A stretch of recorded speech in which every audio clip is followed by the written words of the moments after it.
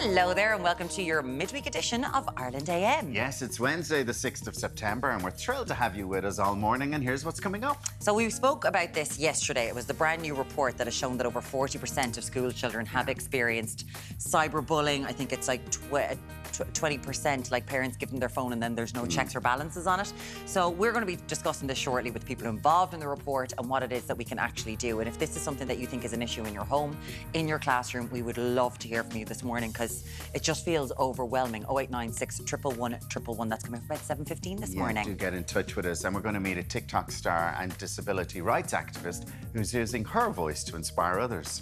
Brilliant. And we're debunking common misconceptions about living more sustainably. The straw thing is... The straw thing.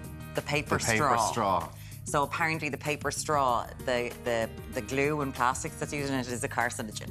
So, you know. We were all using it and it wasn't doing us any good at all, or the planet any good. So we're going to scare you at about 9 o'clock. I'm telling you, yeah. Now, Tommy is not here this morning, because where is he? Well, he's dusted off his clubs and perfected his swing ahead of the Pro-Am at the K Club today.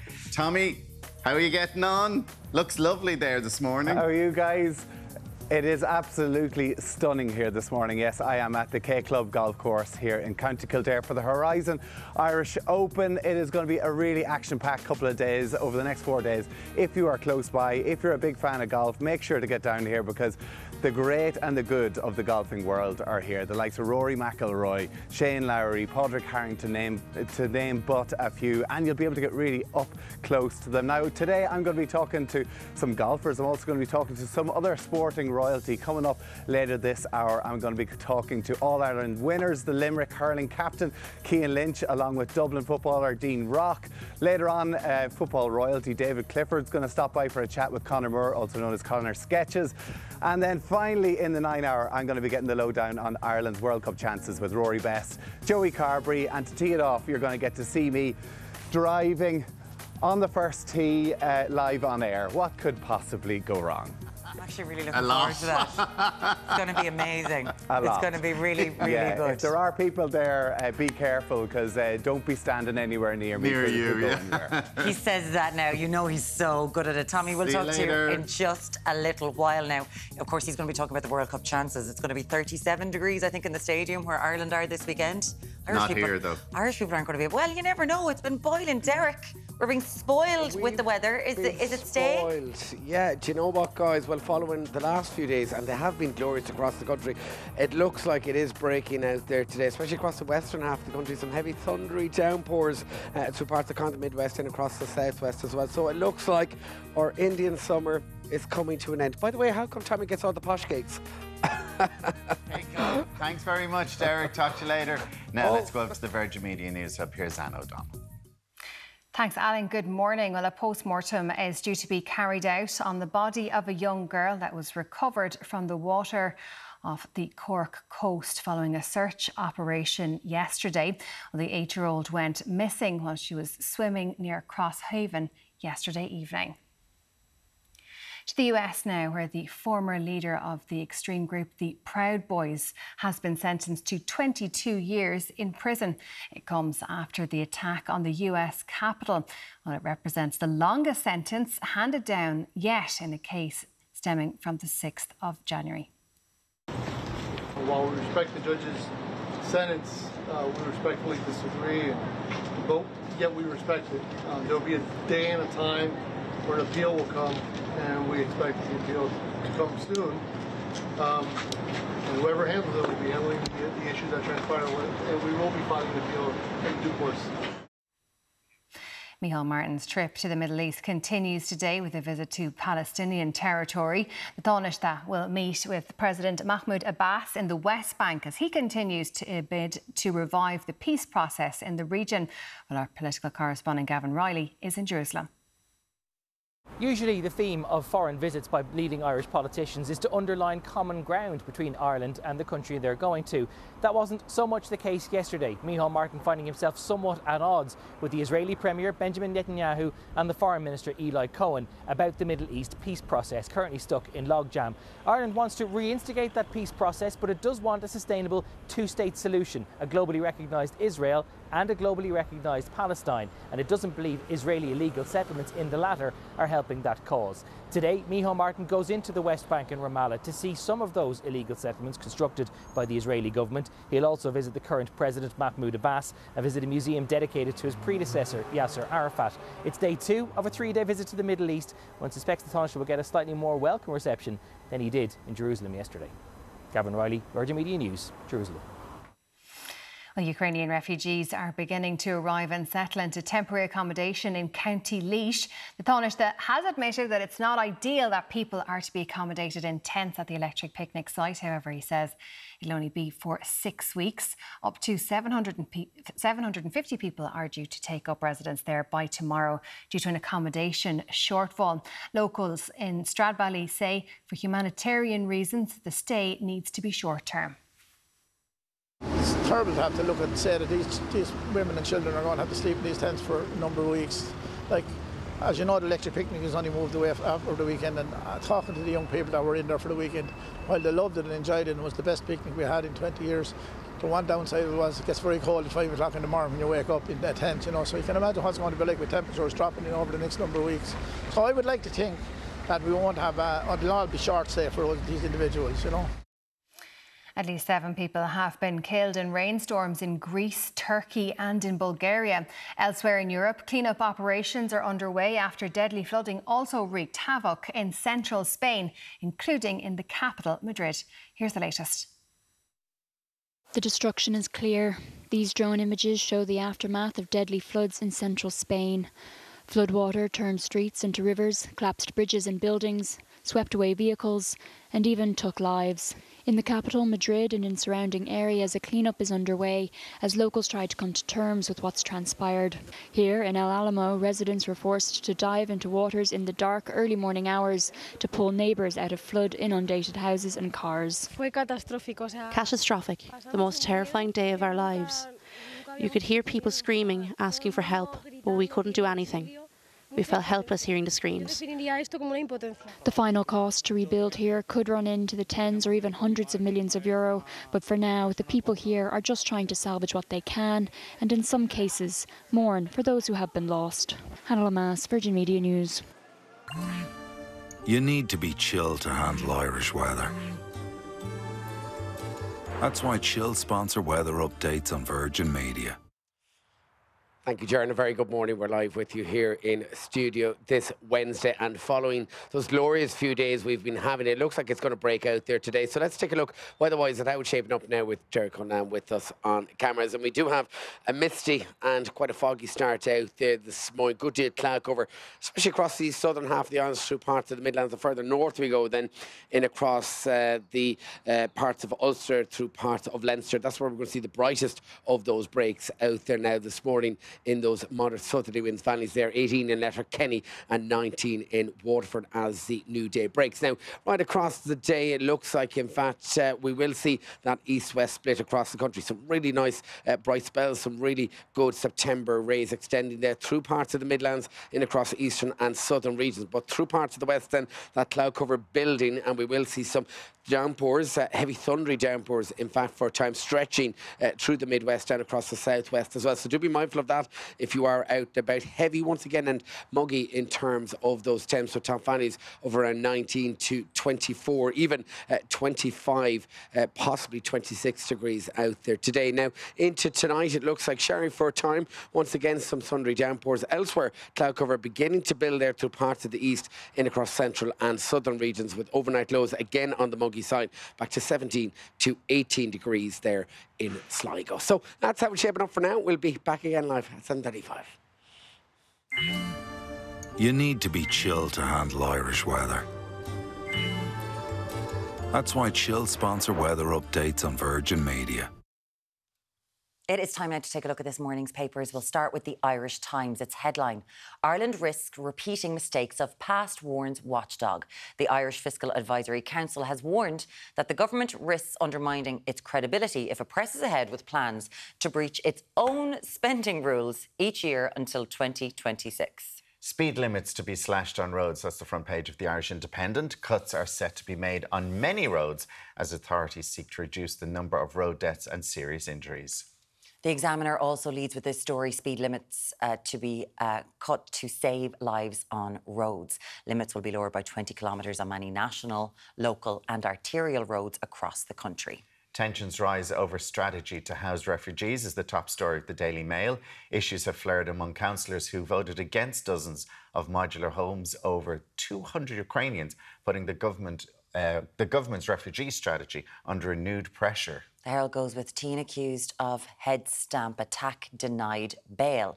A young man, pictured there on the front page, who punched a tourist to the ground and stamped on his head in a vicious and unprovoked attack on a group in Dublin city centre, was refused bail and remanded in custody yesterday. The Mirror goes with girl 8 dies in sea swim tragedy. A community has been left heartbroken after the body of a young girl was recovered in a major search operation off the coast of Cork. The alarm was raised just after 4:30 when she was swimming with friends and came into difficulty. The Star leads with Let's Shake on it. Garda Chief Drew Harris is in Dubai to secure a deal to extradite and charge the Kinahans over major crimes. This comes as Gardaí await a decision from the DPP on charges for all 3 Kinahan leaders. And The Sun also covers this story with the Kin Blue Line. Now, up next, it was in the papers yesterday. It's a new report that states that 74% of teachers see online safety as a significant issue in their school. They're talking about cyberbullying, that they can see kids being cyberbullied all the time. And we're going to get advice for any concerned parents after this break.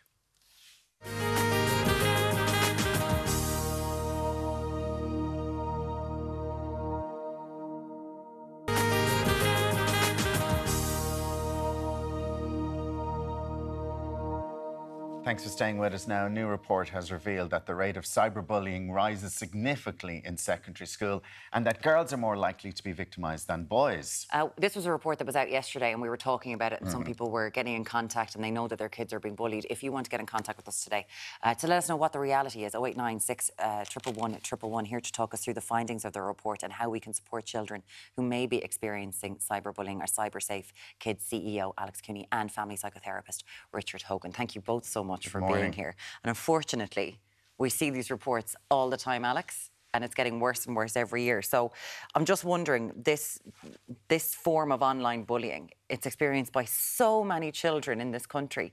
What form does it take, this cyberbullying?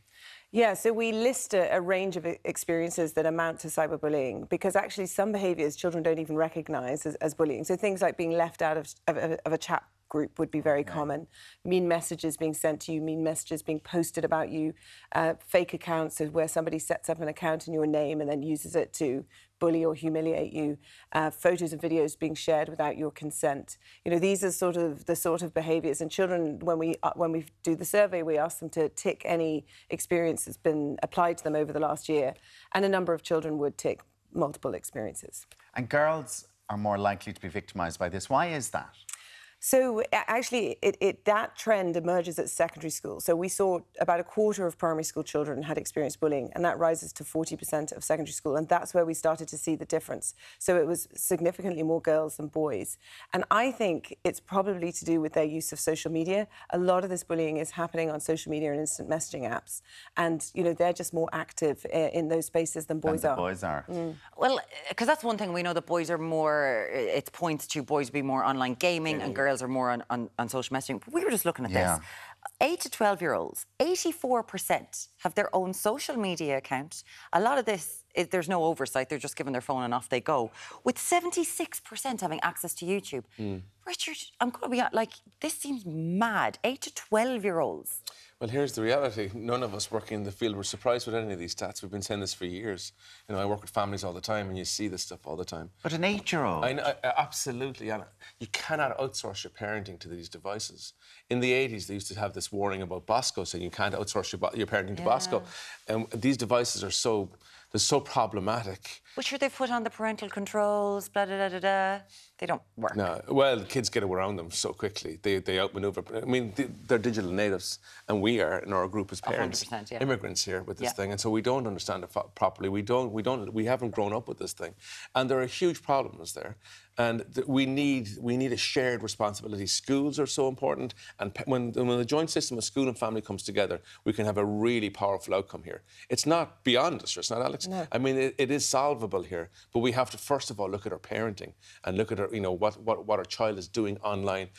85% or something from the report said that 85% of parents weren't sure what the child was doing. Now that is a staggering statistic, and that we need to upskill parents. We need to train. We do need training. We need more programs that talk to parents and empower them, because they feel fearful about this stuff. They don't understand it, and one of our reactions, psychologically speaking, is to avoid when we feel a bit of fear. So don't talk about it. It's grand. It'll be grand. Because we were getting texts in yesterday from teachers who said that they can spot when something is wrong in a class because the child's demeanour changes. So should we be looking out for it? Should parents be looking out for that for their children? Oh, absolutely. Teachers need to be upskilled as well. There needs to be more restorative practice going on there in their training, in the teacher training, but parents need to look out for your child. And one of the key tips, Alan, is that if your child becomes a little bit, say if there's a rupture in their peer group, and if they're not going out anymore and they're up in their room a bit more, then you'd know there's something happening in their peer group, and it can happen so quickly. And it's, what you said about girls, it's so insidious. I work with it all the time. It's so insidious that you get pushed off a Snapchat group and then a WhatsApp group, and all of a sudden you've got nobody in your life, and that can be a pervasive thing for a teenager whose whole world is to be connected to each other. Yeah. Because I suppose I've been looking at reports on this, and it is that our brains aren't evolved enough to handle this. There's so many social peer groups where previously, and for millennia, we have had one social group, and now there's so many. So we're not there. But in all of this, there's only so, how many times have we been talking about this, Richard? It's getting worse and worse. No. Is there any corporate responsibility here on these companies? Because YouTube makes billions, 11 billion in profit. They don't have enough moderators. They're not doing anything about this. A lot of these companies are reporting profits in the billions. So absolutely, they have a responsibility, and they absolutely are not doing enough to address child safety on their platforms. I do think that will change. I do think that will change. Really? And we were talking about this yesterday. We hope that in 10 years, this will all look really different. If we are properly preparing children and equipping children to be online, and that's going to involve really good parenting, and it's going to involve our education system, supporting and educating children. And if we make sure that the online the companies, that are providing these services are ensuring that they are making those spaces safe for children, so that's going to include things like age assurance, this will all look very different. But we do need to properly address it, invest in solutions. We're calling on the government also to support stronger education measures in school and to support parents, because, as Richard said, so many of them feel ill-equipped for this and overwhelmed by it. So we need to support parents to parent on it. But Alex, if you feel ill-equipped and ill-prepared, should you be giving your child a device at 8 years of age? Well, I think what we're finding, and I think you would say the same, that a lot of parents are under fierce pressure from their kids to get the device. And but you're the parent. I know, but this is the trend that there is, that it's become increasingly normal. And actually, we focus a lot on smartphones, but our evidence says that tablets and consoles come earlier. Richard, just very quickly, I mean, if you're giving your children these devices, then should you be sitting them down and having the open chat? Do you know, you may see something on this, and if you do, tell me about it. I'm not going to give out to you. Let's have an open conversation about that. Should that be the first step? Because they are seeing sexual and violent content. Alan, that is such an important thing. And they're going to consume pornography, whether they do it intentionally or not. They're going to consume that stuff. Yeah. And so you have to... And when you give the smartphone, you have to have boundaries around it. We will check this.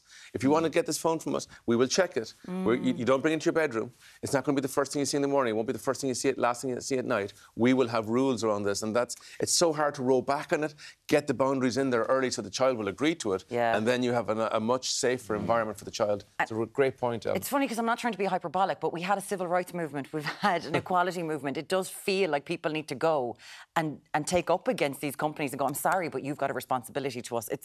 It's really terrifying. It's a fascinating report. and it's really stark, and I can't imagine how overwhelmed parents and are. Alex, fair play, because it's very clear when you're reading it. Yeah. Fair play. We'd love to hear from you this morning, 0896 111. I'm sure you're so overwhelmed with what's happening. Richard Hogan, family psychotherapist, thank you so much for joining us this morning, and Alice Kinney, CEO of Cyber Safe Kids. Thanks a million for everything this morning. Still to come, new plans are set to see speed limits cut on a significant number of roads, of course, to tackle the number of road deaths and serious injuries that we see in them. Yeah, we're going to be discussing this and other stories that are hitting the headlines after this quick break.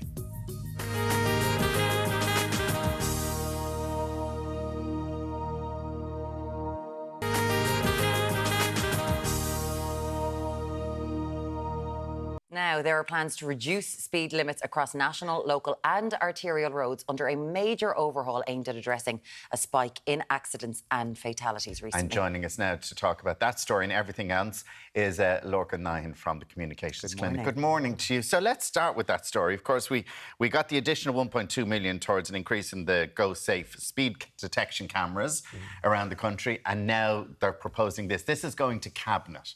This is going to Cabinet, that a reduction in speed limits that we're looking at 80 kilometres on national secondary roads are going to be reduced from 100, 60 kilometre limits on local and rural roads, which will be reduced from 80. So that they're bringing down, so motorways untouched, primary roads untouched, but a lot of the rural roads and kind of lower speed limit ones brought even lower again. Obviously, this is because the trend has been going recently in the wrong direction. So we have a lot of high-profile road casualties lately, but also the statistics are showing it is getting worse.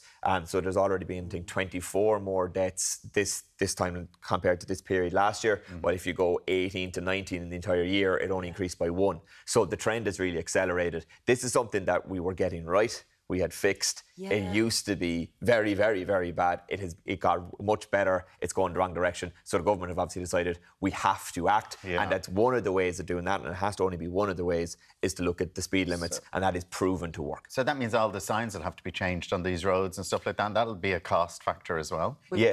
I know, but I mean, we're talking about lives, but I'm just saying, like, they'll all have to be changed. County councils will have to bring that in. It's the biggest kind of overhaul that they've had since they changed in 2005 to the metric system. Yeah, and let's just, for 1 second, it was 415 people died on our roads in the year 2000. Like, they have done a serious amount of work, but if you have lost a family member on a road, like, no, it's one too many, of course.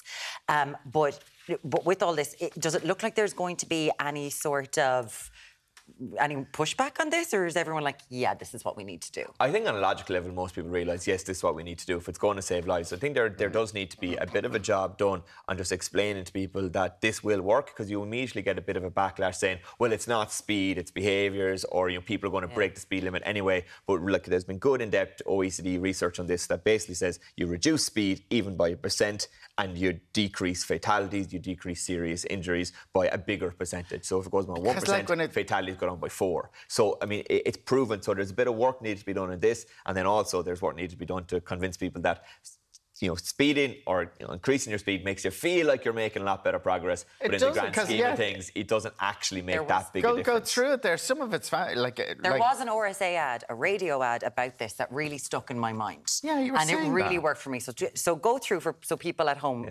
So this is from the Road Safety Authority, that if you speed by 10 kilometres an hour on an 80 kilometre per hour road, you save 68 seconds over a journey. An average journey at 60 kilometres an hour instead of 50 kilometres an hour saves 2 minutes and 44 seconds. Yeah, 3 minutes. But, what are you going to do with that 2 minutes and 44 seconds? So people need to be told these kind of figures. They need to be talked through them, and just, it's the risk-reward factor. You might feel a bit better because you feel like you're making more progress. The increase in progress is very minimal, and actually the impact on somebody's life, be it a pedestrian, be it your own, be it somebody in your car, be it another car, the percentages are very clear that any increase in speed on the average across the roads massively increases. It's just amazing, even completing a journey at 110 kilometres, and if you slow that down to 100 kilometres, it's 45 seconds you've saved. So come down that 10 kilometres, and you're literally, You're saving 45 seconds, that's nothing. And I do think it's important for people to realise as well that motorways and primary roads are not being touched on this because they're safe roads, etc. So it's country roads, it's rural roads, it's urban built-up areas. It's the kind of areas where you really don't need to be speeding anyway. Yeah. We'd love to hear from you on this morning, what you make of these proposals that are being brought to Cabinet, 0896 111 111, and how you feel like maybe that, in all fairness, people feel very aggro on the roads after lockdown, so how you think that's going. Now, the government have been accused of repeating past mistakes. I feel like we're getting Celtic Tiger warning bells. What's going on? We're getting real Celtic Tiger warning bells from this. So the Irish Fiscal Advisory Council, which is a council that is set up by the government, it's independent but is appointed by the government, relatively heavy-hitting economists who have given their pre-budget submission. And they've said a couple of things, but the most interesting thing that they have highlighted is that they feel the government is repeating the past mistakes of, during in the Celtic Tiger, huge tax coming from the housing market that was used to fund current expenditure. So it was used to fund tax breaks, it was used to fund increases that were every single year, not big capital outlays, but current expenditure. They feel they might be repeating those same mistakes by looking at the corporate tax windfalls and using those to do one-off cost of living measures, using those to fund tax breaks or tax cuts, using those to fund increases in current expenditure in particular. So they're saying we're looking at doing the same thing again. The government argue they are saving more, they're not doing it as badly. So that's one element. The government has its own cap on the increases, 5%, but in this budget it will be 6.5%. Yeah. And we know that. They've already said that. And their projections out for the next number of years are also to break their own cap, which I think when people look at it, it can be a little bit frustrating when the government sets their own cap, and like when they set their own targets and then don't meet their own targets or breaks their own cap. They've decided this is kind of prudent financial policy, but then political pressures of the day, the pressures of the citizens, the pressures of the opposition say, the rules, but... An election, we have the rule, election next year. So the Fiscal Advisory Council has also said they shouldn't be spending on capital expenditure. That to me is a bit more controversial because I think there is an argument to be made that it is worth overspending if it's on green energy, if it's on infrastructure, if it's on things we're going to have in 20 or 30 years' time that will actually lift people, that will actually improve the country long term. So that one, I'd have a bit more sympathy for the government to push back on. But on the current expenditure, even though all the opposition will want more current expenditure, even though people will want more current expenditure, the government has to make unpopular decisions and just say no. No, that's it. The government says no. What happened to the Great Wall of China? There was two workers who, they were maybe here and they wanted to go, they had to go all the way around the wall, and they said, why am I going around this wall? I think I should just go through it instead. So there was a small hole, and they basically just barged through the wall because they were sick of going all the way around, and they wanted a quicker route to go through. So they took a shortcut through the Great Wall of China. I think it shows that kind of the closer you are to something majestic and wonderful, the more ordinary it seems. If you're seeing it every day, you've seen the Great Wall of China every day. Yeah, that's probably not the nicest bit of it anyway. You know, it's probably the more run down bits. They've been arrested. Of course they've been. I know. China. I know. I think anywhere. Oh my God! I think if somebody went straight through Newgrange, we'd probably arrest them as well. We have an issue with that. Yeah, we won't be mad. I do know students who once took a sledgehammer between houses. There were two houses. Instead of having to walk around, they went straight through the wall, and that's how they lived for the year. This was in UL. So we're wondering, shortcuts. It doesn't have to be about a wall. Maybe you trusted Google Maps one day, and you're like, that did not work. 0896 111 111. What were they thinking? Listen, Lorcan Nine from the Communications Clinic. Thank you so much for joining us this morning. Thank you very much. And now, after the break, we are heading to Tommy in the K Club, where he'll be chatting to not one, but two All-Ireland champions from the world of football and hurling. See you after this break.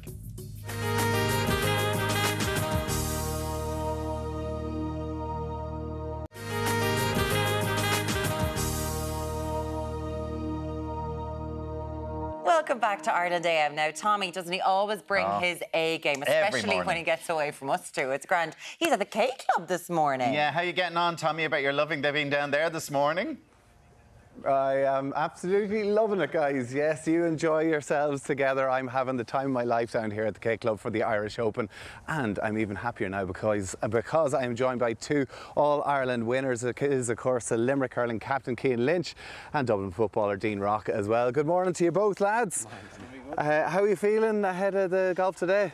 A lot of nerves. I'm trying to teach Dean a thing or two here, trying to show him how to hit it, but no, nervous, excited.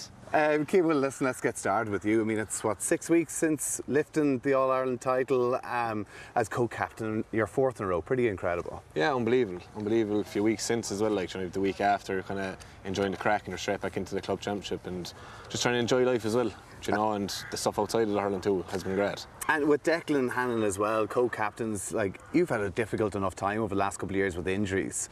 Like, does it make it that bit more special, kind of missing out and then coming back and be able to actually lift up the trophy again? Yeah, sure, it's unbelievable. Like, obviously last year I was in Declan's position. He pulled me off the pitch and walked me up the steps of the Hogan stand, and it just made my year. Like, I know he missed out on a lot being injured, but just for him to do that, so to have the opportunity to bring him up is just something, I suppose, that I see how much I appreciate it, so I wanted to do that for Dec as well, because he's an unbelievable leader for each and every one of us, so top class, very enjoyable. Yeah, absolutely. I mean, you could see the bond between the whole group of you, and to do that just shows, I suppose, how you have such a winning mentality between the lot of you. Dean, let's start with you. Your 8th All-Ireland, the Dubs are back, and given, I suppose, the adversity you've had over this year, it made it more special. Yeah, no, it was an amazing year for the group. Obviously, coming out of Division 2 was a massive objective for us this year. We did that and probably were written off or not expected to go as well as we did in the All-Ireland Championship. But we got momentum and got things going at the right time, and thankfully got over the line in a great final against Kerry. It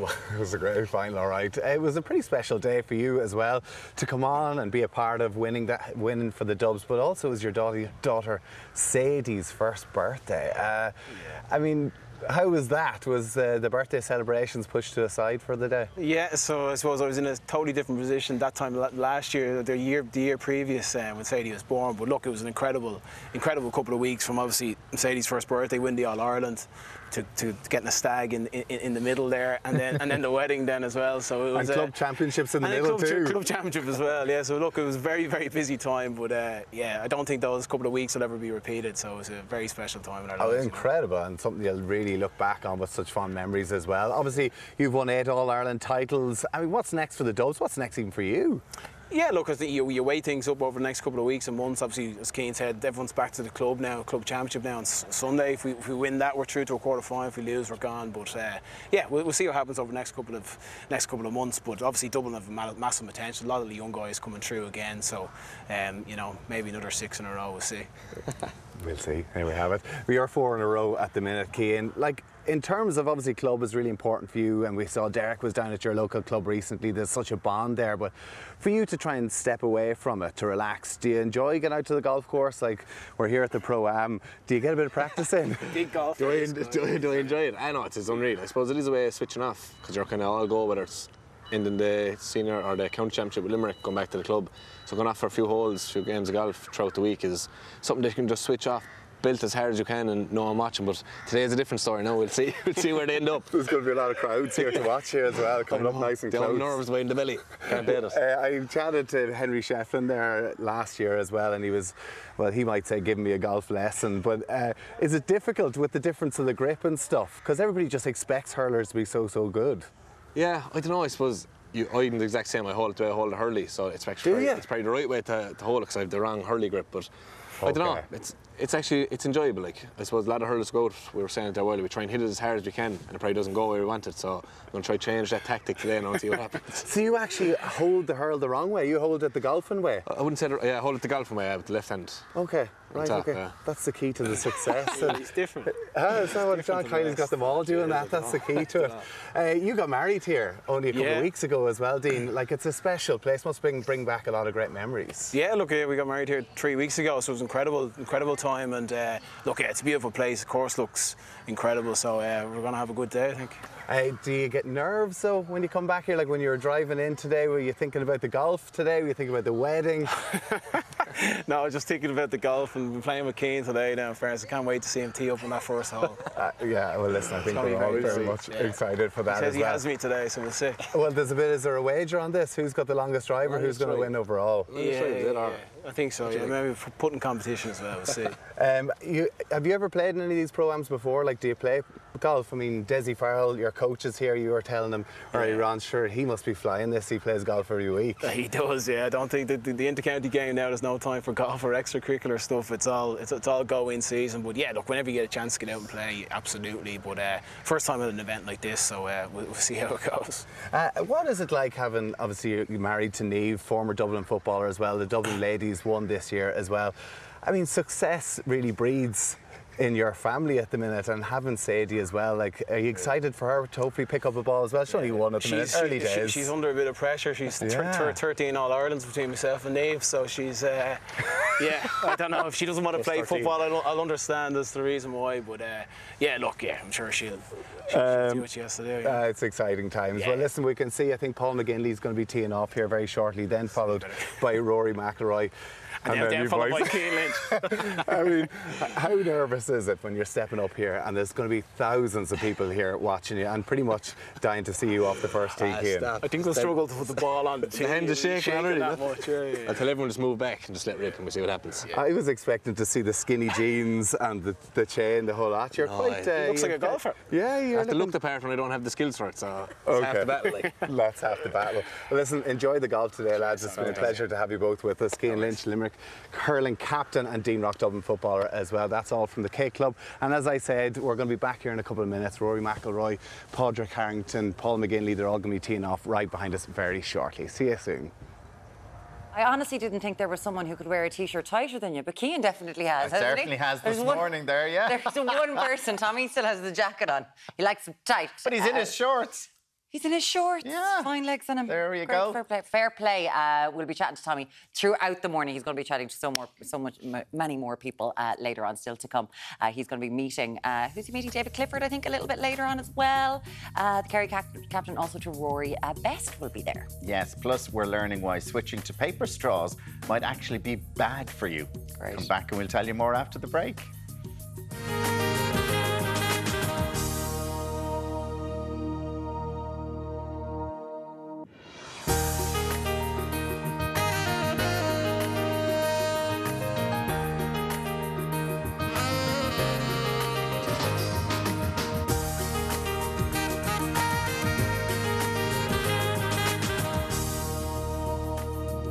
It's time now to take a look at this morning's paper, starting with the Irish Times. Its headline, Ireland risks repeating mistakes of past, warns watchdog. The Irish Fiscal Advisory Council has warned that the government risks undermining its credibility if it presses ahead with plans to breach its own spending rules each year until 2026. Speed limits to be slashed on roads. That's the front page of the Irish Independent. Cuts are set to be made on many roads as authorities seek to reduce the number of road deaths and serious injuries. The Examiner also leads with this story, speed limits to be cut to save lives on roads. Limits will be lowered by 20 kilometres on many national, local and arterial roads across the country. Tensions rise over strategy to house refugees. That's the top story of the Daily Mail. Issues have flared among councillors who voted against dozens of modular homes for over 200 Ukrainians, putting the government's refugee strategy under renewed pressure. The Herald goes with teen accused of head stamp denied bail. A young man who punched a tourist to the ground and then stamped on his head in a vicious and unprovoked attack on a group in Dublin city centre was refused bail and remanded in custody yesterday. The Mirror goes with girl 8 dies in sea swim tragedy. A community has been left heartbroken after the body of a young girl was recovered in a major search operation off the coast of Cork. The alarm was raised just after 4:30 when she was swimming with friends and came into difficulty. The Star leads with Let's Shake on It. Garda Chief Drew Harris is in Dubai to secure a deal to extradite and charge the Kinahans over major crimes. This comes as Gardaí await a decision from the DPP on charges for all 3 Kinahan leaders. The Sun also covers this story with the Kin Blue Line. And as you'd have seen in the headlines there, we were chatting about it earlier on, this is the speed limits are being reduced. And this is not on dual carriageways or motorways, but it's like arterial roads and national roads and secondary roads. And a message here that says, reducing speed limits, this is Kathleen this morning, will have zero impact. I live just outside of town where the speed limit is 80. Speeds are well in excess of 100 kilometres all the time. The biggest problem is tailgating and dangerous overtaking everywhere. I had someone overtake me despite oncoming traffic and a car on the hard shoulder. And we see it all the time. And Mike says, if people don't obey the speed limits as they are now, how are lowering them going to change that? So if you're breaking the speed limit now, lowering the speed limit... Yeah, but if you're breaking it by 20 now and it's 80, if you bring it down to 60, at least you'll be going 80. Do you know what I mean? Well, yeah, I suppose. But if you're used to a route and you're going at 100 all the time... But sure, they'll start catching them. Is there a thing to do, you know, in Germany, if you speed in certain areas, buy licence straight away? Really? Yeah. Your licence taken off you? They can be very harsh in certain areas. They've got designated zones that if you're going over 30, like it's around schools, certain towns, and they can be incredibly harsh, I think, in Germany. But I love the statistics. We were reading them out earlier on that, like, just by lowering your speed limit by 10 kilometres an hour, like, it saves you, like, 2 minutes on your journey. Like, so do it. Well, 66 seconds in some 66 seconds. It's all available on the RSA. We were talking about it a little bit earlier on. Now, we were also talking about the Cyber Kids report about bullying, found that over 25% of primary school-aged children and 40% in secondary school face cyberbullying. They also see violent and sexual images online all the time. Imelda says banning phones in schools would also improve children's social skills, which are shocking. It'd be great if they had to talk to each other at break time. But, you know, it is nice because you see they're just all on their phones. Like Such a liar. Between every break, straight on, but it would be talk to myself. Like, go out to the yard and play ball or do something. Emer says our kids are 12 and 9, and our eldest for the last couple of years has been slagged off for not being allowed to use YouTube. Both children know that we can see the sites they're on, and they've been told that when they get the phone, and they're not allowed to have it in their bedroom, and we can look at their phone whenever we want. That's being a parent with a child. But that's what we were discussing earlier on. You're the parent, and if you have that open conversation with your children when they get the phone, it makes it a lot easier. But they're getting slagged because I know. On it. 0896 111 111. We would love to hear you on this because it's a huge issue. Obviously, we'll be back with you on Ireland AM very shortly.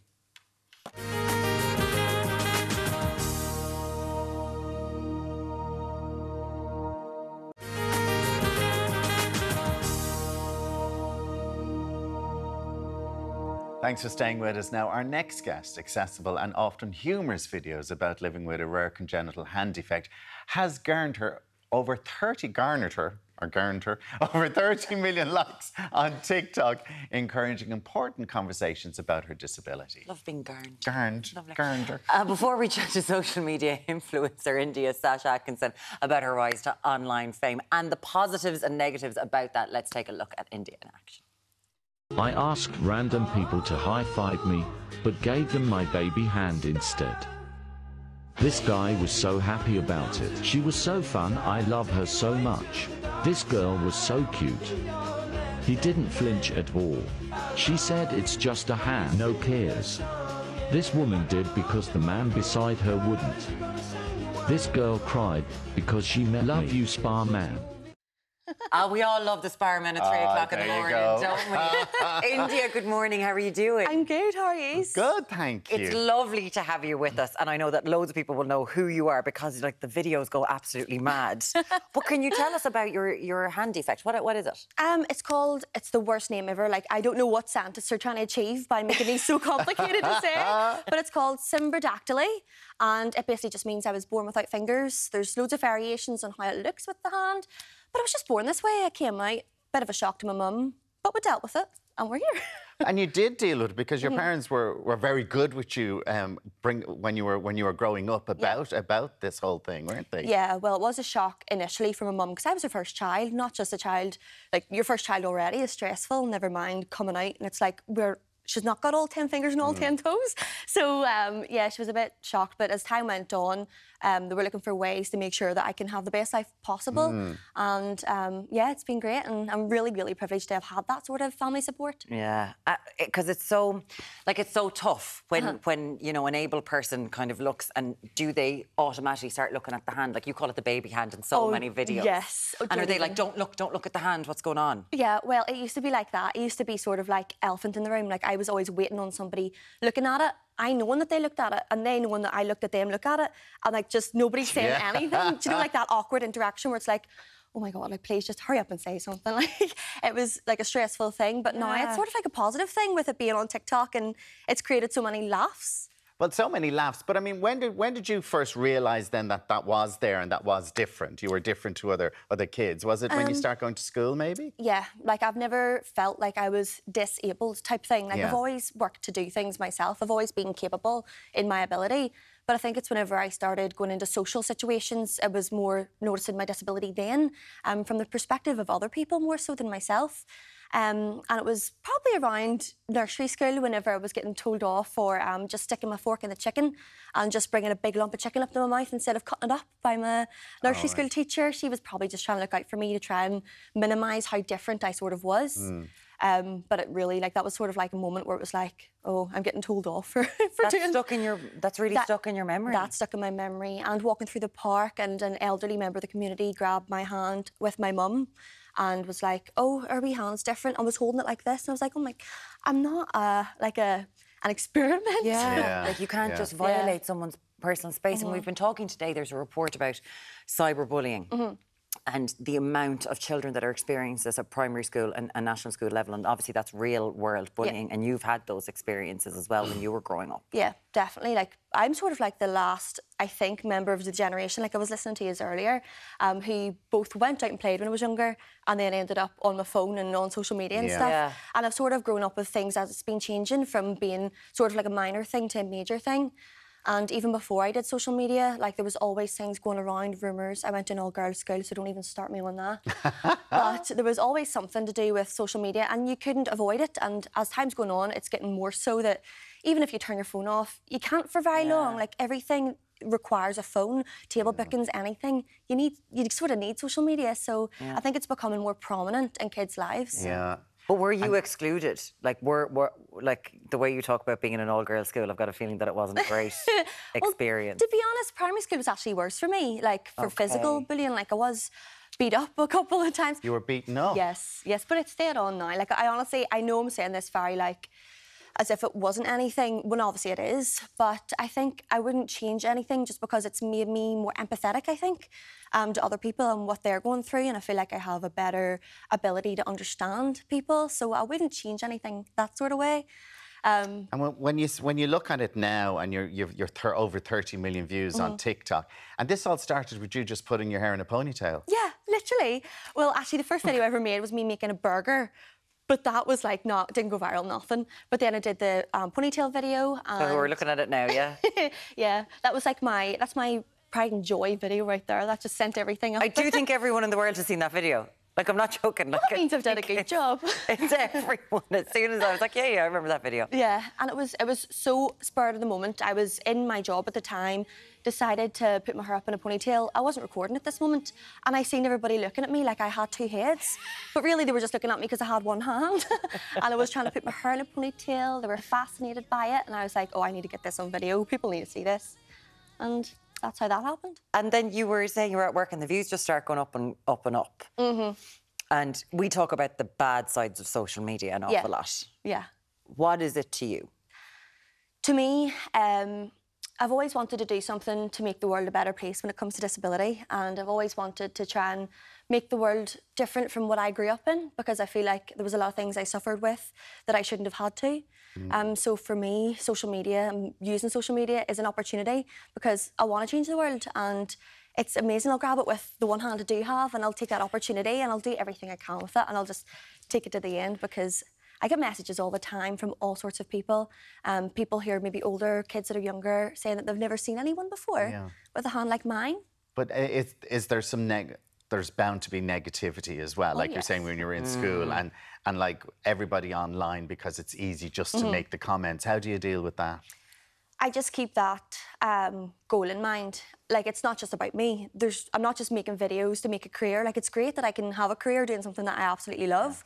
But there's people who are relying upon me to normalise disability, who watch me and are inspired by me, or try and challenge themselves to be more confident because of me. what does that random comment matter whenever I've got that behind me? Like, that's what I'm doing it for. It doesn't really matter if somebody says that my hand looks like a foot, because that's usually what they say. Is that the type of comments they get? Your hand looks like a foot? Literally, yeah. Like, I did a driving video. What do they expect you to do? Just stop being a human? Like, what? Do they expect you to disappear? Like, it's really weird what these people want. The only thing that can really grow back limbs, I think, is a starfish, and I'm not a starfish, so I don't know. There we go. What to do. That's it. You call yourself the CEO of One-Handed Humour, which is a beautiful, beautiful term. Yeah. And of course, it does come with the role model. Like we just talked about it. You wear it really well, though. Like you're happy to be out there doing something like this. I love it. You love it. Absolutely love it. And it is like you are helping people, and it's turned into a job, but also you're getting something. Like Like, if we could see more positives to social media, it'd be great. Yeah, well, that's one of the positives of me doing social media in the way that I am. I'm trying to be a positive force online. I'm trying to do something that makes people laugh. It's universal language. Like, it doesn't have to be such a negative thing. And there should just be more of that out there.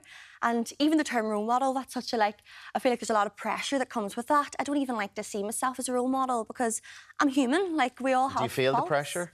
Sometimes I'd be very, very weary of what I'm putting out online, like to the extreme, because I know that there's maybe littles watching me, like wee babbies, and I don't want to be a bad impression. I want to make sure I'm doing my best job possible. Like, it is my job now, so I have one job to do. Like, I want to make sure I do it right. Going out at 3 o'clock in the morning, like 5 minutes people. Well, I'm in my element in a bar, I do have to say. Oh, I love it. Very well. Listen, it's been amazing. You can find India online. It's all there. Like, it's find you online, doesn't it? India Sasha. At India Sasha on basically most platforms. Yeah, it's just really enjoyable. It's been lovely talking to you. Thank you so much. Thank you so much for having me on. Thanks a million. Cheers. Now, still to come this hour, David Clifford talks GAA Glory and Conor Moore chat skits and sketches. Plus, we've got this is Alan's speciality. Apparently, he makes it all the time. He doesn't even make it into work. He's making broccoli bakes so much. So we're going to see that being made in the kitchen very shortly.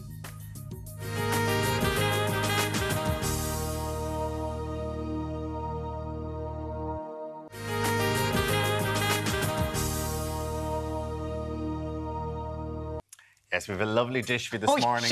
He was just there going, are they looking at me? Look like I'm It's reading. in the book. It's in Jen's book, Jen's Journey. We've got your hump day dinner plans sorted for you this morning. We do. Jennifer Carroll is cooking up a classic and Alan's favourite, something he makes all of the time. He says, I used to make it. It's chicken and broccoli bake. Do you know, Jen, when you do it so often, you get sick of it then? Yeah. Like, it was I actually used to hate this growing up because it was our Monday dinner. Oh, yeah. My mum was very much like, we used so to do every that. Monday it was like we'd mince have of this. a Monday. It was always a stew and a coddle, and then you there had was to something. be planned. I know, You had to be planned. So how are we starting this? So it's a chicken and broccoli bake, and it's a really handy one. Again, we always had it on a Monday because we had our Sunday roast on a Sunday and the leftover chicken.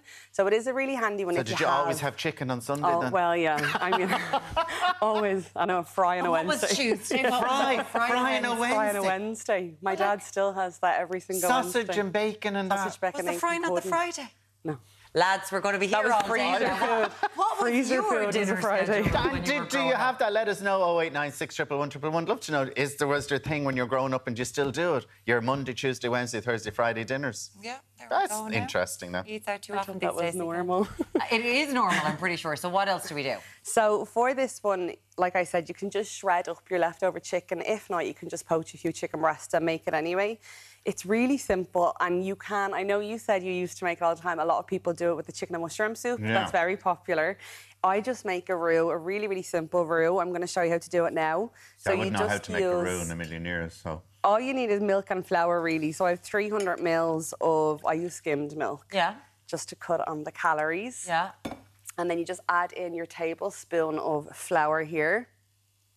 Just plain flour and a little bit of seasoning. I kind of keep it simple with garlic, salt and pepper. Oh, lovely, yeah. And just a pinch of that, like a teaspoon of everything. And then you just kind of whisk it together until you get a gentle boil on it. It's just important not to obviously overheat it with the milk.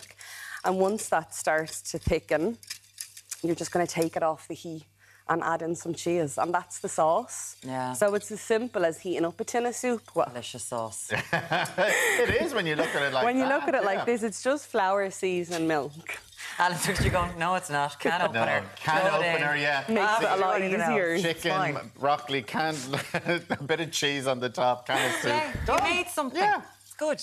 But and then on the pan here, I just have 1 chopped onion and a clove of garlic chopped up, and it's just on a really, really low heat. So it's a really handy one to just, you know, I have my broccoli cooked already. Yeah. Kind of just blanched it. Like, I don't like to overcook it in the chicken and broccoli because you want a little bit of a crunch, a little bit of a bite in it.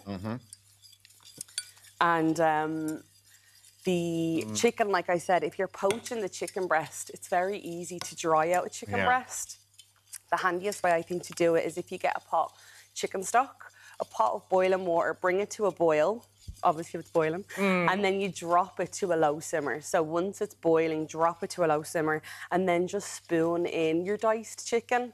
Your diced chicken? So you just have a diced chicken breast. Yeah. So don't put it in when the water is boiling, or it will completely dry. It's like if you put your hand in a hot bath, your skin shrivels up really quick. Oh. So it will cook the outside really quick, and it'll be tough. The inside won't. So if you drop it into just simmering water, and it only takes about 10 minutes, and it's really, really juicy. Because I find when someone says, you know, they cook their chicken in hot water. Okay, so you're going to assemble this now for us. So I'm going to assemble it now. So do you put the cheese in there now with that milk? So now that that's come to like a gentle boil, just take it off the heat straight away. And you only need to add in, I have about 120 grams of cheese here. I put about 3/4 of it in, just to leave some for the decoration on the top. Now, I cook the chicken broccoli bacon. It only takes about 20-25 minutes in the oven. I'd add the cheese on for the last 5 or 10. What kind of cheese is it? That's just low-fat grated mozzarella and cheddar. Okay. And you can use anything you want, can you? Really quick. Yeah, you could put any. You could use Parmesan. A lot of people actually, I use breadcrumbs on the top. I know a lot of people like to crunch up a bag of King Crisps. And that just be their topping. Here. Just King or any other variety you do. I was about Tato, maybe Tato. Such a dumb thing, and I'm like going, sorry, what are they? What's King Crisp? Because I was like, if they're doing the Tato, because I would probably, I could use chicken thighs as well, couldn't I? Yeah. Yeah, sorry. You could use any kind of chicken. Like, I just had chicken breast, so I shredded that up. And I mean, some people add pasta into the chicken bake. Yeah. I just never had pasta. Yeah. I think I did that once or twice as well, just a little bit of pasta in it. It's a real, I think, old mammy kind of dinner. It's coming out with you're saying a lot of things today. It's like Tommy isn't here to keep checks and balances on you, and he's just saying, I did this, I did that, I can cook. I can't. I know I can't cook. So you're layering it up like a lasagna. That's great. I just have a Pyrex. This is quite a small one because say for 2. But if you have a larger one, you're just going to do your chicken, your broccoli, and then just throw in some... So those onions are just sautéed, and that's all you want. You don't want them browned. And a little bit of garlic. You just, on a really low heat. And then you'll pour your cheese on top. Am I forgetting anything? No. Pour it over like so. How long does that... Because everything's cooked, so how long does that go into the oven? That's what I was going to say. The broccoli, like, everything is done for you, so it's really just to heat it up for 20-25 minutes, and on a kind of like 190. Do you want me to take it out for you there? Oh, yeah, I have one now. It's and the roux is like... The roux is a lasagna sort of a roux. It's that sort of thickness, right? Yeah, it's right? just like a cheese sauce. You could use a packet of white sauce or cheese sauce for like Alan likes to use. There you go. Look at you. Now. Nice. It's really filling, isn't it? Oh, yeah, no, that's why I don't have the pasta. Yeah. Because, you know, it has the bread, the protein, the veg. Yeah. And then top it with a little bit of parsley, and that's it. And your breadcrumbs. Done. And done. And 25 minutes in the oven. About 20 minutes. I'd give it about 20 minutes, just at 190. And then I would add more cheese just so it's a bit more melted rather than really sitting there a while. Really cheap. Really and cheap. leftovers. To get rid of leftovers, your broccoli and chicken from a Sunday. Love it. Jennifer, thank you very much. And it's in your book, Jen's Journey, Yeah, so the thank you. recipe The is recipe's in there. Thank you so much. Now, up next, Tommy catches up with GA superstar David Clifford and impersonator extraordinaire Conor Moore at the Cake Club. Yeah, he might tell us if he's lying about all his cooking as well. Come back to us very shortly on Ireland AM. Perfect coffee every time. Tassimo sponsors cookery on Ireland AM.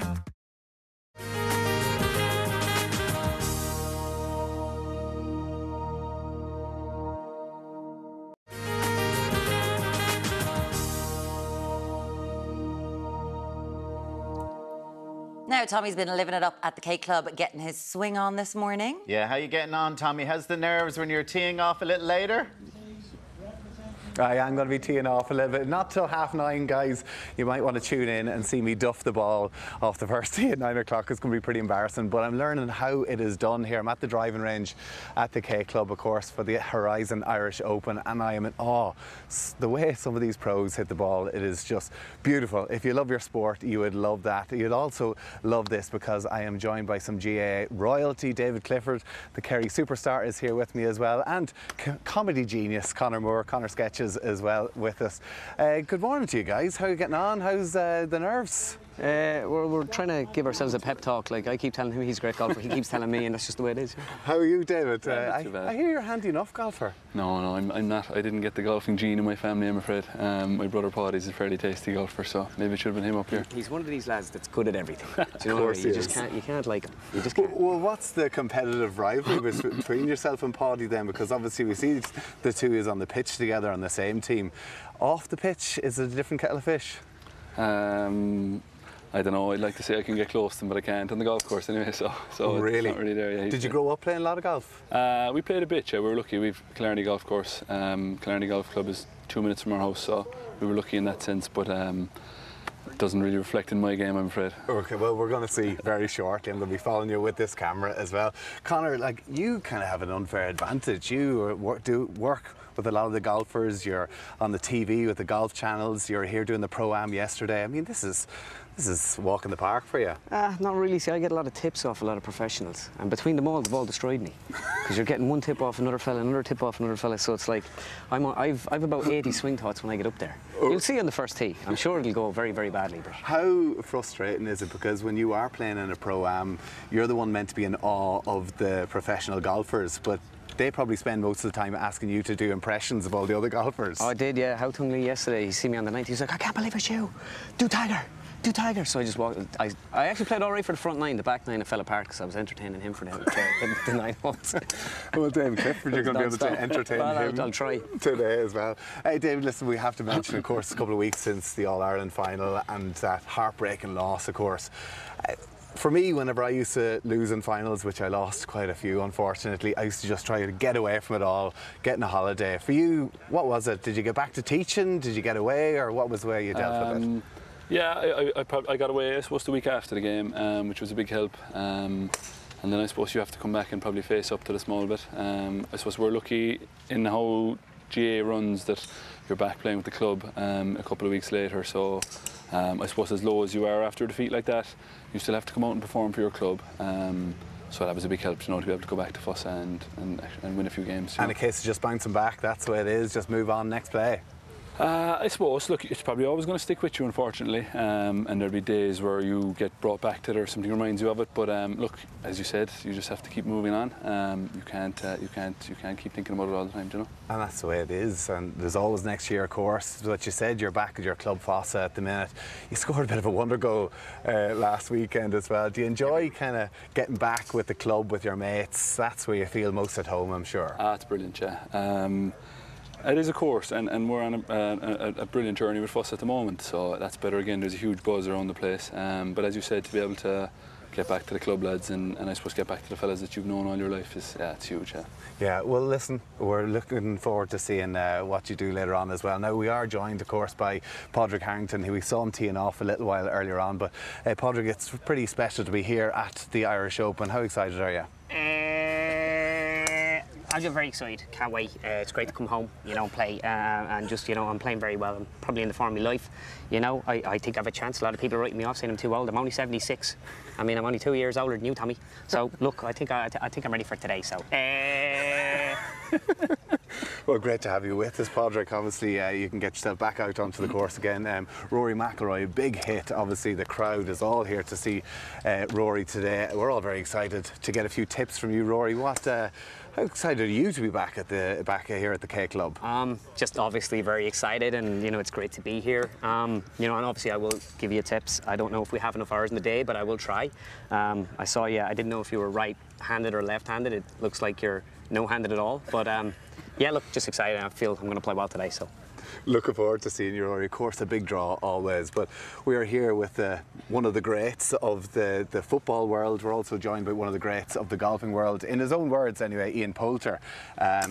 Ian, listen, a special day, but you're all about the crowds really, aren't you? Well, that's it, you know, it's great to be back. They tried to stop me from coming in, but I just walked in myself, and I'm literally just going to play my own tournament, and that's it. But pro-ams can be nervous, Tommy, you know, I mean, especially when you're playing with one of the greatest of all time. Look at him, he's a bag of nerves. You know what I mean? But, you know, I think it's going to be a great day. Two greats together. Oh, absolutely. Look forward to it. Absolutely. And of course, listen, we have to talk with Ger Loughnane has made a very welcome visit to the K Club as well. He's just getting his gear on. Ger, are you looking forward to it? What can we expect? Oh, absolutely. Not much of a golfer now in the whole lot, but very excited to be here, right? And would you believe they won't let me play? They said my clubs are illegal, huh? Imagine that, huh? I still play with the wooden clubs, right? Look at those yokes, huh? The Holy Trinity. I mean, you can use it to hit a slitter, you can use it to hit a golf ball, and you can use it to hit your opponent, huh? It's going to be a long 18 holes for Clifford, I can tell you that. How are you going to be able to concentrate with this fella, entertaining the whole way around? The only positive I can take is it'll probably take our mind off the golf. That'll be one positive. Do you get asked by people like, will you do an impression of me all the time? Sometimes, yeah, like, but it takes me a long time sometimes to get people. I saw Very you often, even yesterday, like the golfer was like, "Can you do me?" Like, "Oh, I'll give you like to the end of the 18 holes." I was like, "This fella thinks I'm a genius or something." I was like, "So it does. It can take a long time." Well, you are a genius, but I saw you did an interview with John Ram even, and you were saying how Phil Mickelson, he's a really difficult one. Even Tiger Woods was a difficult one to get. Yeah, but if you plough on hard enough, kind of, you get them in the end. And Tiger, you see, was... I remember I gave up on him, and my brother like lives in the States, and he's like, just stop practicing everybody else and just practice Tiger for the next like 4 weeks or whatever, 2 weeks. And he said, if you get him, like, you'll win over America. Yeah. And I remember, like, when I did it then, everybody just talked about the Tiger impression, like. So it's kind of like if you have the time to dedicate to one person. The problem I have now, kind of, I'm involved in that many games. There's that many different people you're trying to impersonate Clifford at the minute. Now we'll see. The end of the 18 holes, we'll see how it goes. You've got 18 holes to do it as well. Listen, have the family come up at all? I know you have a little fella, Ogie, as well. Listen, special time for you guys as well. It puts everything into perspective. Yeah, it has. No, he hasn't come. He'd be running around the fairways probably. But it's a great time. We had his second birthday during the week, so the time is moving along fast. But yeah, he's great fun to be around. And I suppose it takes your mind off things too, which is great, you know. Absolutely. Well, listen, all the very best today. Who's got the lower handicap? What are you playing off today? I think I have the lower, 13.4 now. Oh, 0.4. His jersey's number 13. And when I played club football at a huge standard, I was 15. I'm a 15 handicap. It's like written in the stars. Yeah, grand. Well, I'm a 22, lads, so I don't even think they have my numbers anymore. David Clifford, Kerry football superstar. Conor Moore from Conor Sketches. Pleasure to have you both with you. Enjoy the golf today. That's all from me here this hour at the K Club. We'll see you very shortly, very soon, guys. Back to you in studio. Thank you so much. God, it looks like a beautiful day. Oh. They look like giants, didn't they? It's like... And poor Conor in the middle of them. Conor going, all right, lads, step down camera, step down camera. There is lots more to come in the final hour, of course. Tommy Bowe, we're going to annoy him again. He's making more friends on the golf. He loves his golf friends as he catches up with Rory Best and Joey Carbery. Plus, we're going to be learning how to be more eco-friendly in everyday life and get ready to cut the tension with a knife. We're playing Tug of War. Yes, we are. Stay with us. We'll see you in a few minutes.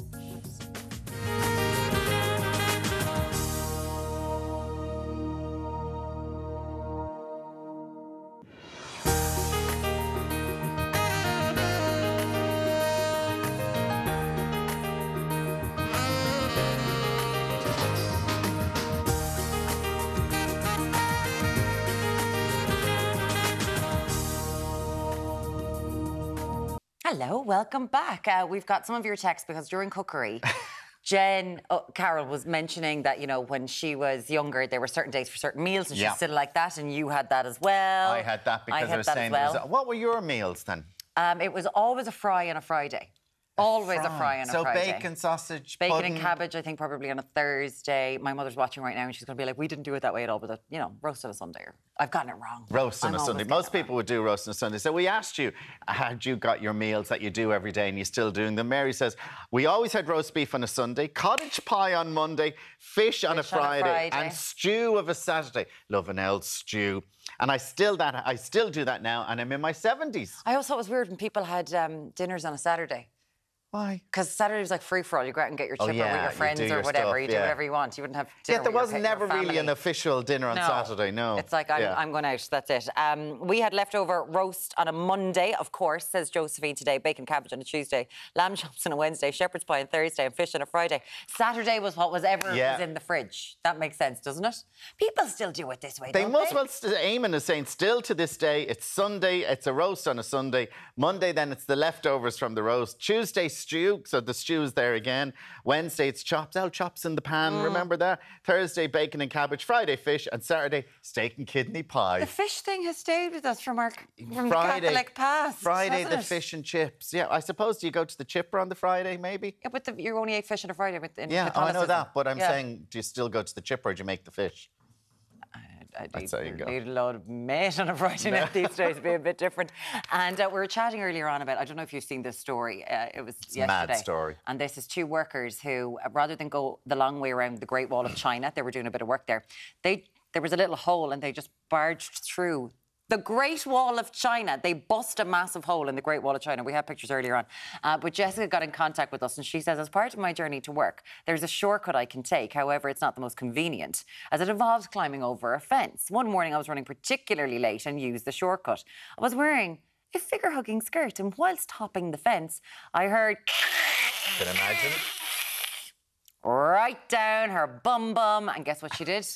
The universal sign for women everywhere. You just tie a jumper around your waist and you're grand. Fair play to you. Hiding it. Beautiful fashion choice. Have you ever taken a shortcut to work that didn't go right for you? Let us know, 0896 111 111. I do remember someone showing up for the 6 o'clock show. I used to work on the 6 o'clock show, remember that? Did you used to work on the 6 o'clock show? Yeah, a long time ago. It was a beautiful time. I worked with such amazing co-workers there.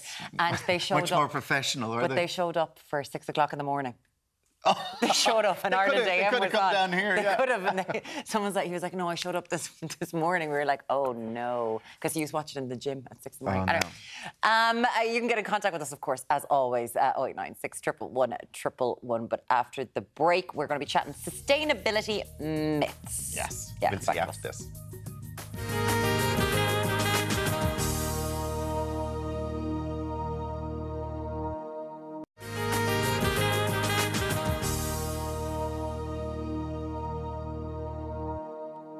Hello, welcome back to Ireland AM. Now, we've been talking about it all morning. It's like when you try to make the good, eco-sustainable choice, but it turns out we're getting some of them wrong and the guilt that comes with us. And those choices that we make to tell us if they're right or wrong is Pat Kane. Good morning to you, Pat. Good morning. I mean, we were talking about the paper straws that we've all been using in bars and clubs for the last couple of years now. Yep. What's wrong with that? Tell us what the latest news on that is. Okay, so researchers found out that 90% of the 39 brands of straws they tested... 90% of them? 90.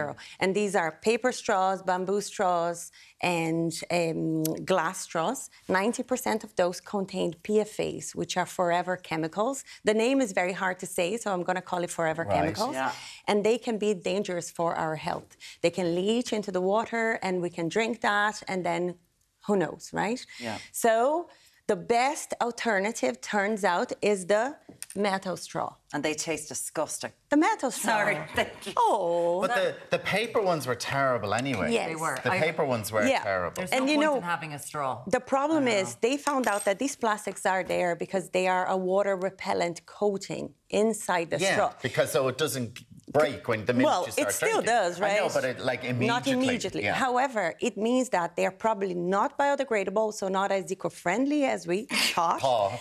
And they can be harmful to us. So not a great idea. Can I ask you then, how did they become so popular? Why did people think this was a great idea then? It's a myth, like so many others that we're here to discuss. You know, literally, you know, we talk about a lot of, like, cigarettes were there when it's good for your lungs originally when they first came out. You know what I mean? All these things can happen. I don't think they're as bad as cigarettes. No, I'm not. Disclaimer. They were once, like 100 years ago, they were marketed as this. So you're saying these are the ones, this is the way forward, metal These are the way ones. forward, yeah. Now, not everybody will be able to use this, you know, because some people, like, they can't feel their lips. Yeah. Exactly. So if you're drinking something hot, that will burn your mouth. So there there are alternatives out there. So we have bamboo straws, for example, always organic certified, ideally, because we know then that they don't have the chemicals that can be harmful to us in there. Okay. Are they going to be terribly expensive, though? They're not. Just make sure they're organic. That's all we need. Well, cost per use, I suppose. You're going to keep them. No? Yeah, you're going to keep them. Well, I know, I've seen some bars now starting to do this, but you keep your straw for the night. Yeah, but do you use a straw? Yeah, I love a straw when I'm having a straw. Yeah, if I'm having a little vodka. Like a mojito or something. Yeah, I like a straw. Okay. I do. Do you not like a straw? No. No. It's super eco-friendly. I need a larger receptacle. You know what I mean? Just get in there. Let's get it sorted. The mouth. So now let's go for more. So let's talk about the coffee cups, because we were getting so good with our reusable, and then of course COVID came and we couldn't use them. What's going on with the coffee cups? So coffee cups, like everything else we'll talk about today, ideally, you're going to use what you have at home. We're not going out there telling people, like, go and invest on a beautiful coffee cup, a fancy keep cup. No. Use what you have at home. You don't even know if that habit is for you. So start with what you have. This is my very own mug. I'm a double espresso girl. I was just about to say. Yeah, and I like the shots. But coffee shots. So this is my own. I carry this. You can go for a very fancy You carry this everywhere. So if you go into a coffee shop, you hand that over and you say, can I have my double espresso on that? Do you get a discount? You usually get a discount, which means that if you do invest on a beautiful coffee cup, like a keep cup or something like that, over time, you will get your payback because you're going to be getting discounts. Yeah. So, but my advice, as always, is to reduce waste and create that circular thinking, which means, use what you have. But a lot of people do have their cups, and they do bring them with them, like this type of one here. Yeah. So you'll have this type of one here. Exactly. They bring everywhere with them. Exactly. Yeah, so that is a perfect example. And the same goes for bottles. We all have a bottle at home at this stage. It doesn't mean it's the most beautiful thing, the most fashionable thing, the pattern is not trendy. Myrne has a very big one. I was about to say, because the one thing, as you mentioned, PFAs, I've got a massive plastic And can we show Myrne's bottle? Can we get Myrne's bottle? Just as this is Myrne, in fairness, you go around every day drinking this. Good for look at the size of it. Yeah, that's a gallon. Baby. It's like her baby. Myrne goes around minding this. It's my little baby. But it is PFA free. Good. Right? So that's what's important. That's what I hope so, yeah. The BPAs and all of that. So, chemicals, toxins, free. Yeah, but is that, it's still plastic? Yeah, but this is one that's made to be reused. It's very different from your disposable water bottle people keep they keep those in the car, and they are not meant to be reused because there's an abrasion that happens in the inner surface of that bottle, and that again, chemicals can leach into your water and you end up drinking that. And that's with heat, isn't it? There's a reaction between the heat and the plastics. Exactly. So is that happening with these ones? No, because they're made differently. Yeah, okay. Great. So the advice is, if you're going to reuse a bottle, get a reusable bottle and just ditch completely the disposables. Yeah. Well, now, I got that in January, and I actually, I don't buy any other plastic bottles. I just use tap water, and I love it. Filters. Now, bags. I think everybody, it's the one good thing that we've got into the habit of. I bring my shopping bags everywhere with me, and I think everybody does now. I see very few people buying bags anymore. What kind of reviews are these good? Are we doing good here? So... No. Hang in there. Oh. So we're looking at cotton bags here. We're looking at bags made from recycled bottles. As you can see, it says 6 recycled plastic bottles. That's cool. So we're looking at cotton bags and recycled bags, and there's a compostable one just for good measure there. We want reusable bags at all times. So use what you have. As you said, Alan, we already have those bags, right? Like if so you just already keep have those using plastic them. bags in the supermarket. That's what I have. I bought those bags and maybe 2 years ago, and I've just kept them. That's the best thing you can do. Now, if you are investing, because every brand under the sun is launching their cool tote bags, organic cotton with nice little empowering sayings, right? Nice, but guess what? A Danish study found out that for you to offset the impact of the production of an organic tote bag, or organic cotton tote bag, you need to use it for 54 years non-stop. So 20,000 times. 20,000 times. So you think you're doing good. So just use what you have. You're going to need them because you're going to need them. You don't want disposable bags coming into your life anymore. No. This is 90s. It's no longer the 90s, right? Yeah. But once you have your bags, don't fall for the nice, sexy little messages that appear in front of you all the time. But every piece of merch is like with the... I know. Exactly. I know. So just use what you have. Let's move on to brushes now. I, as you do, your amenities in a hotel, and I took the dental kit, and I was very surprised to see that it was a wooden toothbrush in it. Good man for taking it. Paid for it. Well done. Love it. Oh, I always take the amenities in the hotel. Don't tell me any... I know Tommy Bow says he doesn't, but he does. We're seeing this more often, wooden toothbrushes. Yeah, even airlines now have them for like their business classes and whatnot. So obviously brilliant. We're talking about a renewable material, so bamboo. It's not the type that the pandas eat, so we're good. Okay. It's called Moso bamboo, M-O-S-O. Okay. And these are like fast growing, so they absorb loads of carbon dioxide, so CO2. They are a brilliant plant. So a great alternative. Now, if you look, these example here, you know, the body is made from bamboo and these the bristles are still made from plastic. Plastics. Okay. You need just to dispose of these correctly, and then the body you can compost, which is fab. It goes back into nature, and so everybody's these are happy. Good. They're good. These are good. With all of these sort of things. And just make sure of the, use some pliers or something to remove the bristles. Correctly when you're doing it. So listen, you're always educating online about these things, because honestly it's it's daunting, and we all think we're doing good. So where can people find you online? You can find me on I am Pat Kane. Yeah. And I'm that's Pat it Kane. on Instagram. I am. Yeah, That's me. That'll be me. WOWZA. It's all there, Pat Kane. Thank you so much for joining us. Her little espresso cup. I love that. Now, after the break, Tommy's teeing off in the K Club with rugby stars Joey Carbery and Rory Best. Yeah, he's having a tough time. We'll see in a few minutes. Such a tough day, lads. Tough day for Tommy. Yeah.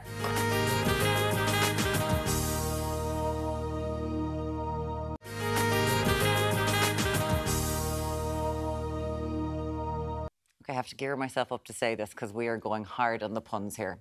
Tommy's been in a media scrum all morning, shoulder to shoulder with some of Ireland's most famous sports stars at the K Club. Yeah, we went full on there. Yeah. But he's putting his golf skills to the test because he's going to be teeing off live for us now. Tommy, how's the nerves getting on there? Warren, do we blame you for that script? I don't know where we came up with that one, but yes.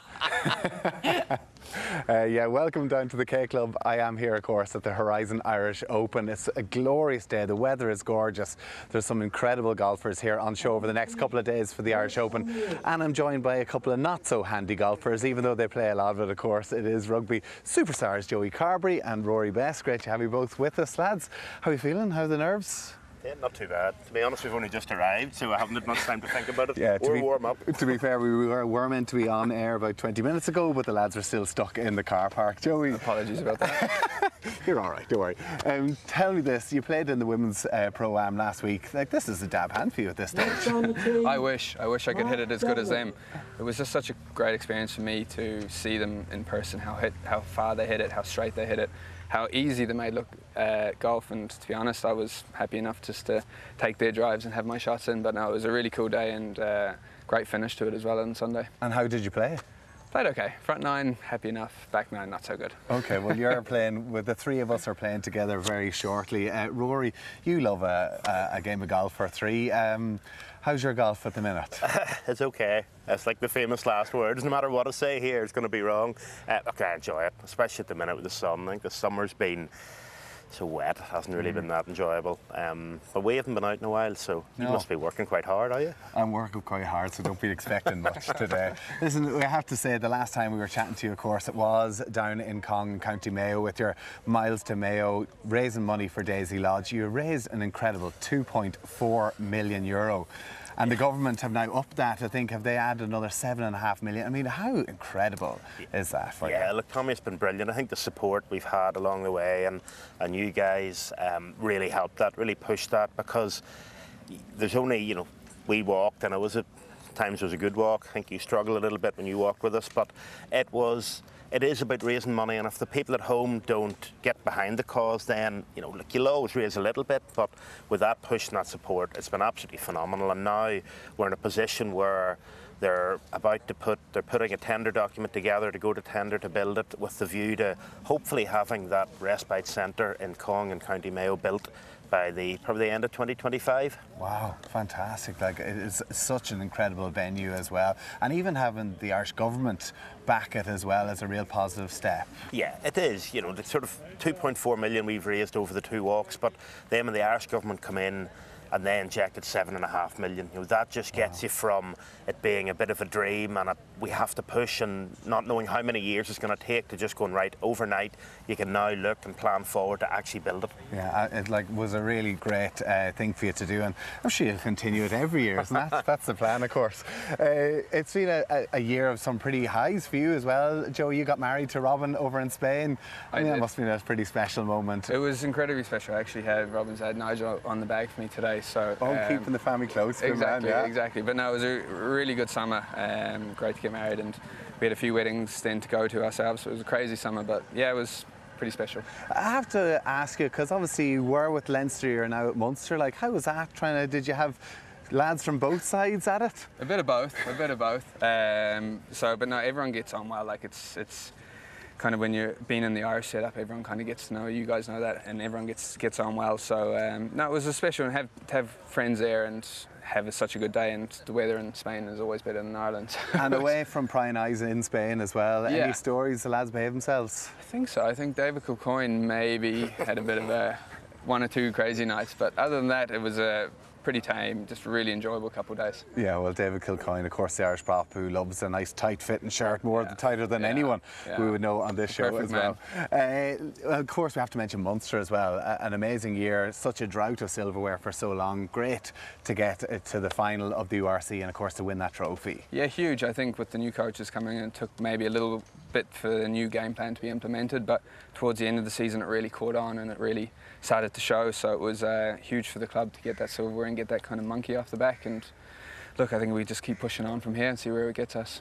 From an Ulster point of view, Rory, you know, happy to see Munster win, but disappointing from an Ulster side of things as well. Even Leinster, seeing them falter in the Champions Cup too. Yeah, is that a positive or a negative, that bit, Tommy? I'm going to leave that up to you. I think from an Irish point of view, it's really important that a Irish province wins the URC.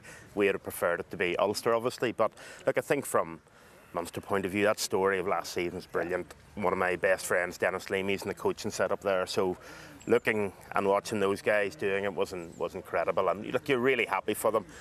Look, Ulster showed last year at times they have plenty of potential, but they just need to find a way. The way Munster won, was it 9 away games to win the thing at the end? Yeah. You kind of wonder, do Ulster have the mental resolve to do that? And like, that's what you got to do, to be a championship team. So fair play to Munster for that finish the season, and Ulster plenty to work on. And listen, it tees up nicely, of course, going into the World Cup. And obviously Johnny Sexton is back. You handed over the captaincy to him. You would expect to see him start against Romania this weekend. How difficult is it for him to kind of come into this first match cold? Like, he's shown before that he's been out for long periods of time, and because he looks after him so well, he's so diligent with his rehab and working hard, so you would expect him to come back in and be very good. It's going to take, I think they probably will have to rejig a little bit of their thinking. He's going to have to now play all of the group games, because you're going to need him to have played twice before they play South Africa, and then obviously there's a break into Scotland. But you know, he's going to have to then, for Ireland to win the whole thing, he's going to have to play 7 games basically in a row. So it changes the way he's managed potentially, but look, he'll come back in, and he's such a pivotal part of that team just because everything that they do revolves around him, obviously being an out half anyway, but the style of play they have has him written all over it.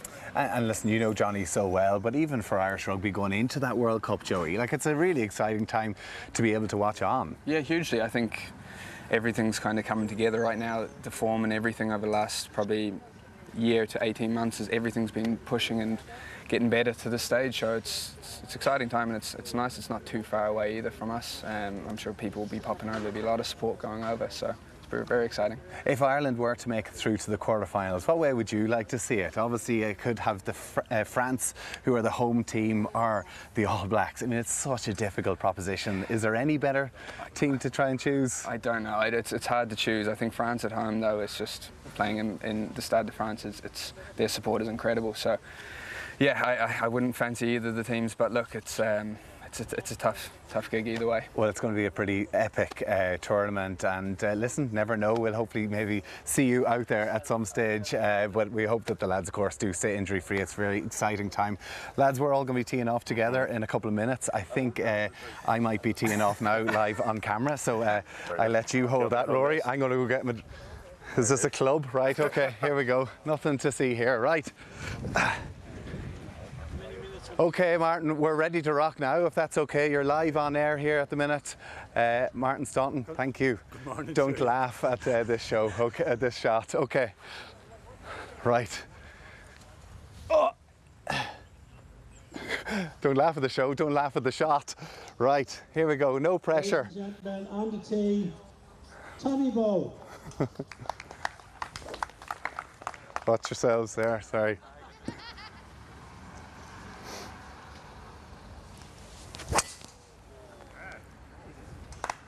Hey, did you see that? Round of applause, thank you very much. That is all from me here at the K Club, guys. It is the Horizon Irish Open. There is going to be a lot better golf than that over the next 4 days. Make sure you come down and check it out. And I'm now going off to have a jolly round the golf course. See you later, guys. See you later. Well done, Tommy. If that was Derek he would have had everyone cheering and everything. Tommy, you got to work on your cheers there. That was very good. That was a good shot. Here in studio, everyone went, oh. You could hear it, couldn't you? Like it was a clean hit. It was very, it was very good. Very good. Well, very now, impressed. You ready for the next one? You ready for this next Going sentence? from golf. Yeah, more puns. We better pull ourselves together because after the break, we're learning tug of war techniques. Only here in Ireland, yes, myself and Myrna are going head to head. Stay with us. Derek. Look at Derek. Oh, God, help us. All right. Oh, stop it.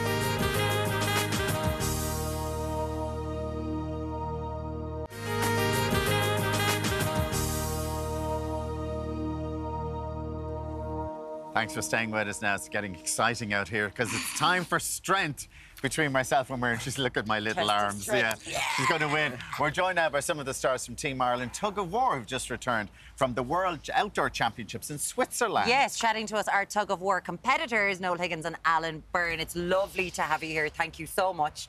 It does feel these days there's proper World Championships for absolutely everything. No, like there is, which is great. There is. And Ireland is a competitor in the Tug of War Championships, right? So most certainly. Over the history of the Tug of War, Ireland in the early 80s were very top. We were in top 10 numerously. Now we've come back down a small bit, but it's growing again, and we've numerous medals. And currently we're the indoor world champions, 680 and 640.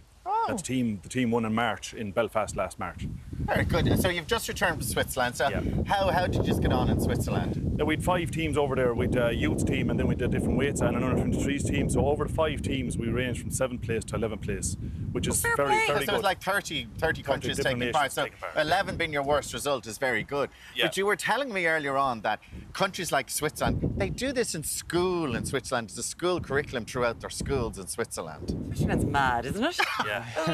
They take it really seriously. They do.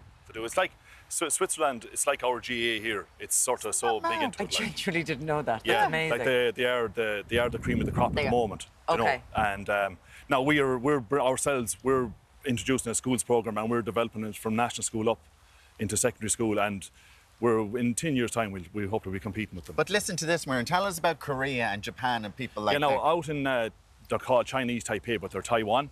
So their scholarship, they're in college. So the more medals they win, the better scholarship the students get. So if they go to these championships, the more medals, and they get cars and prizes, like as incentives. Alan is all of a sudden very interested. No, but he was literally telling us this earlier on. Imagine, so you get a better scholarship, you get prizes, you get cars. But how popular is it here? Like, because we all at school had Tug of War on the sports day, right? Yeah. All of us there, we got there and we did it. Is it popular in Ireland? Are there loads of clubs? There's loads. No, obviously, with the pandemic, every sport got hit. Of course. Yeah. But it's taken off now with the festivals now. There's a lot of clubs come back into it now. And the schools is really taken off. But like every man, woman and child, like the amount of festivals and vintage rallies across the country, that's a Tug of War at. That's still going on, and the fun Tug of War. And like we're trying to bring everyone in together because it's a brilliant sport. It's so inclusive because anybody any size, any man, woman or child. We've a team below in Kilkenny, and the lads here from Ballinstow in County Wicklow. There's fathers, mothers, brothers and uncles all in one team. It really is the kind of family. Family. Alan, how did you get involved? Oh, well, yeah, the father pulls and uncles, brothers, we all pull. Then there's just from the same community and all, it's all the one club, like. And is there different categories? Like, what category would you be in, say? Well, it all depends on weight, like, so it just whatever way, because it's an individual weigh-in, but it's a combined team weight. So it all depends, whatever way you can work. But over in Switzerland, I pulled in an under-23s, then a 640. For the clubs, then an under-23s and a 560 for the What does that mean? Do you have to have the same weight on either side of the rope? Yeah, so like the combined weight of all the pullers will add up to 560, say, and then that's Would you have to be fighting to make weight sometimes? Yeah, you'd be cutting and dieting and all to get into weights. Really? Yeah. Like we have a HPU unit, and we've a nutritionist and strength and conditioning coaches, and they develop programs for the lads because we're actually based in Sport Ireland in Branchestown, and we have that's our unit, that's our home base. So all our international training days are out there, and like only for Sport Ireland, who are really backing us for developing the sport and developing it in schools. Like, and are they funding it then? They're funding it at the moment. But if it's with Sport Ireland then, because I was obviously looking this up, it was once an Olympic sport from 1900 till 1920. And year campaigning, to get as back are many other countries, to get it back into the Olympics. The long-term ambition is hopefully within the next 10 years to be back in the Olympic sports, and we'll be competing for Olympic medals, along with all the other Irish athletes that's out there. Not joking. I can imagine, you know the way people sit in the couch and next thing you're watching gymnastics and be like, oh, she didn't land that double axel and you can't do it. You'd be sitting there going, oh, they're not doing the right thing there. People would really get into it, I think. They do. Like Alan will confirm this, like, when you go for a weekend away or for a week away to the World Championships and all that, it's really a family. You make friends for life because there's an entry limit at 12 years of age, but there's no exit limit so you have people pulling well into their 60s, and you meet the same faces a lot, and it's a real big family happy tournament. And because of the weight differences, then is it all about the technique? Yeah, look, everyone that sees, like the Swiss have a technique. So what should we be doing? Is it in the community games, by the way? It's not in the community games. We're hoping to get that. We're hoping to get that schools program into that. That would be amazing. Because once you're in the community games, Tug of War Ireland is your site, is it? Tug of War Ireland and tugofwarireland.com for information. And just before we go out, I need to plug that we're having an international tournament in Tala in November. So if anybody wants to come, they can really come and see. That's indoor. That's in the basketball arena in Tala. Yeah. Okay, where are we going? What are we doing? Who's on what team? Right. We're going to try this. We need You're to laughing already. Like she's laughing here. Look. What are we going to do? Derico, are you coming in? Yes, you two get on that side there. We're bringing in the heavies here. What's the techniques then? What do you need to do? The rope is always on your right hip. Right. Yeah. Okay, here. Yeah. Derek. Oh, yeah, I'm going to join in. Yeah. We've got about 30 seconds. Right. Let's go. So basically, feet shoulder width apart. Yeah. Yeah, that's good. No, jump on the edge. Yeah. No, what? So what is that the technique? Yeah, and just pull like a dog. Pull like a dog. Go. Pull hard. Pull back. Come on, guys. There you go. Come on. That's it. Come on, lads. Push into the toes. That's it. Bit by bit. Pull them back. Come on. Go on. Lads, go on. Yeah, we have it. Yeah, we're Come on, lads. We won. We got the ball. Yeah, we did it. We did it. No. Listen. We're making a comeback. We're making a comeback. Genuinely great fun. Coming up on tomorrow's show, we'll be chatting to people from Maiden, Chelsea. We'll have the usual news, sport, weather. I would totally do this. I would do this. This is great. Bye. See you. Bye. We definitely won that. If there was a line, there's no line to get us over. We definitely won that. I got you competitive there.